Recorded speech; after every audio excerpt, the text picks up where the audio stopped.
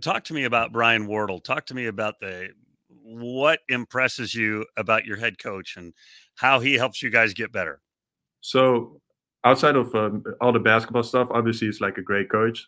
I feel like he learns us to be like great grown men as well. Like he's a great dad, shows us how to like be a hard worker at his job and take care of his children. Like I feel like he outside of basketball, he gives us like a lot of life lessons as well.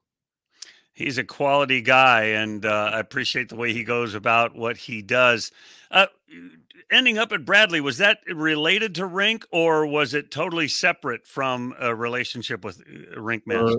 so because of COVID, I wasn't able to like really visit places, so I kind of had to like go off stuff like that. And so Bradley been to the Netherlands for like international Hmm.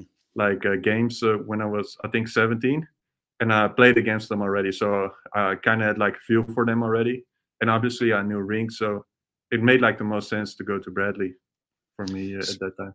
You were the junior college player of the year playing for Mineral Area. How did you end up at Mineral Area Community College? I mean, Uh, that's not exactly next door to the no, it was not. Netherlands. So obviously I decided to go to college, and my grades weren't good enough to go to the 4-year level right away. So I had to find a junior college.